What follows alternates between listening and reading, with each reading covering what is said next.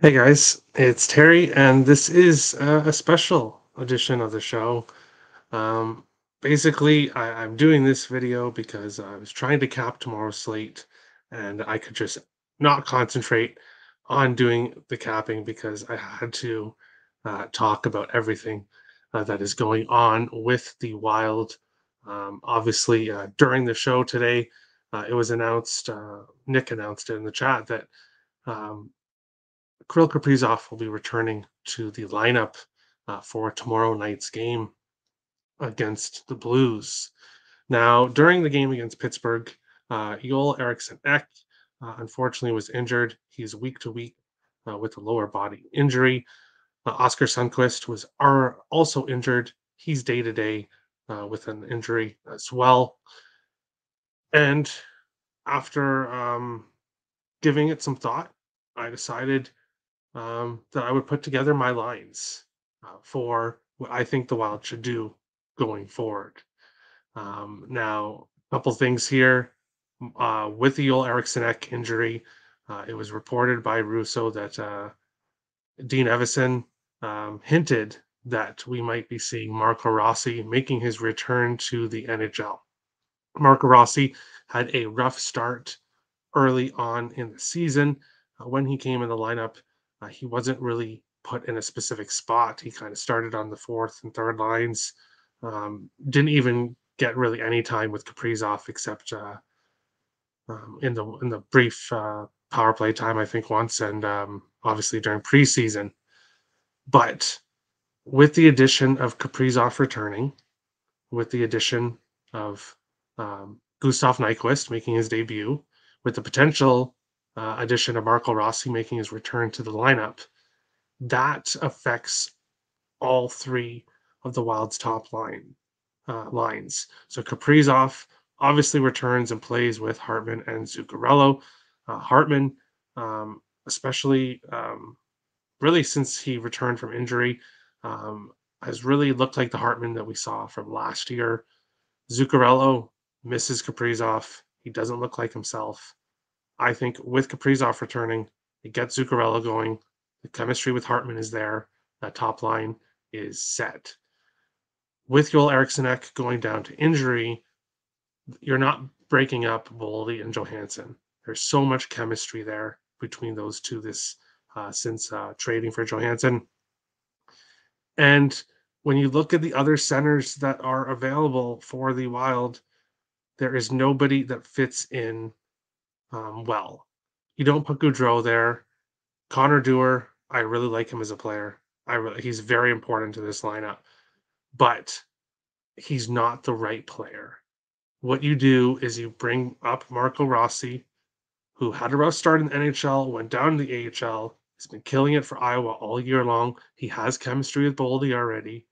You plug him in that second line with Boldy and Johansson, and when the top defenders are focusing on the Kaprizov line, that second line, which is speedy and will have a ton of offensive talent, will be able to score goals and really help the Wild out offensively.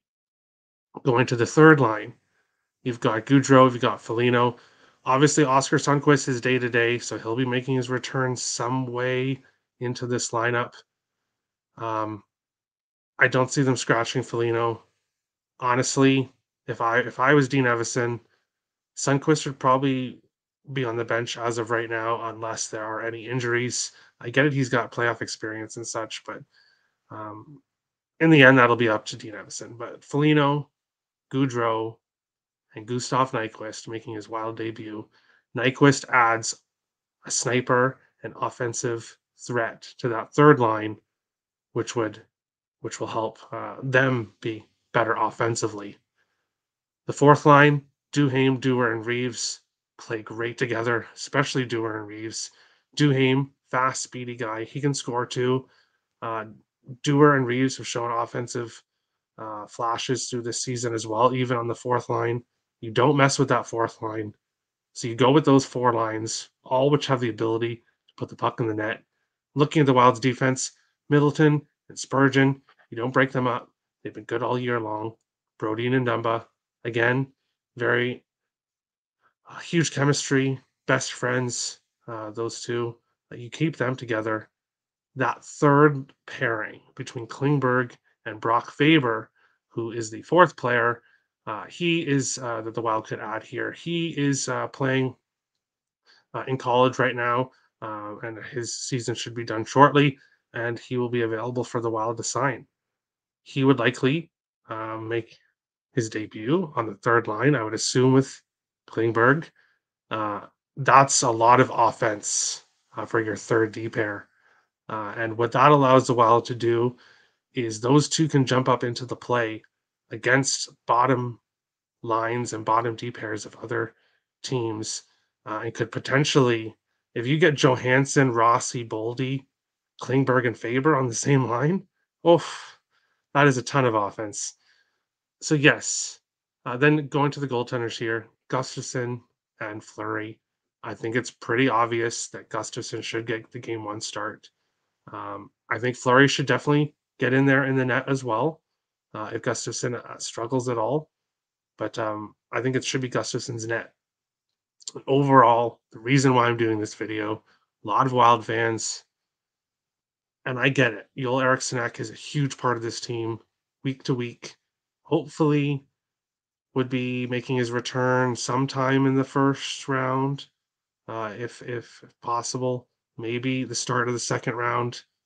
But if this is what we get, if we get this lineup that I posted here on Twitter, those four lines, those three D pairs, and Gustafson and net, I don't care if the Wild face the Colorado Avalanche. I think they'll beat them. I think this is a ton of talent and offensive threat. I think this lineup can beat the Colorado Avalanche. I think this lineup can beat anybody. And I'm very excited for the playoffs. So excited I had to make this video because I literally could not concentrate just thinking about a possible lineup like this. So that's basically the video. Of course, nothing is official yet, except that Kaprizov will be making his return tomorrow night. Um, Rossi, Gustav Nyquist will be making his debut soon, but Rossi and Faber are the two young prospects that are not officially going to be on the team, but with how things are going, I could see them both in here and really making big difference to the lineup, both of them. But that's the video, and yeah, just wanted to say the Wild are going to go on a run. I think they get at least to the second round, if not the conference finals. Give me that lineup, and let's go Wild. Have a good one, guys.